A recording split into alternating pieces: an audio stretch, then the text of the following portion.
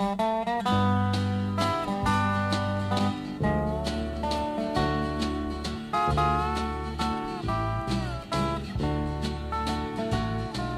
Mom and Dad, the war is done.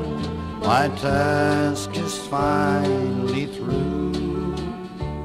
But oh, please, Mom, there's something great that I must ask of you.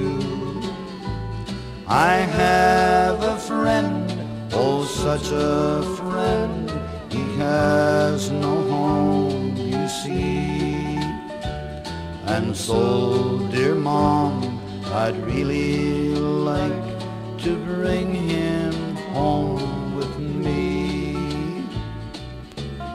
Dear son, we don't really mind if someone comes home with you.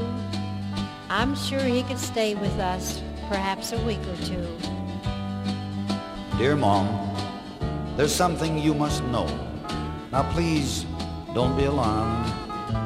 My friend in a battle recently was hurt and lost an arm. Dear son, don't be afraid to bring him home with you. Perhaps he could stay and visit for maybe a day or two. But Mother, he's not just a friend. He's like a brother too. And that's why I want him with us and like a son to you.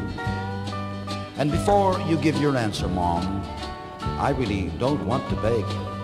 But my friend fought in a battle in which he lost his leg. Dear son, it hurts so much to say my answer must be no. For Dad and I have no time for a boy who is crippled so.